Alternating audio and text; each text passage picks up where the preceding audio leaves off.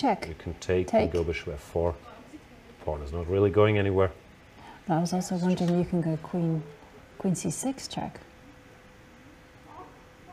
And then you pick up the d3 pawn. Oh, also good. Yeah. Unless there's some queen c1s at the end of everything. But not messing around, just takes the h5 pawn, yep. king d7, and queen f7 check. He wants to put his queen here first. Magnus, he is so good at queen and pawn endings. He realizes, you know, queens work best when they're in the center.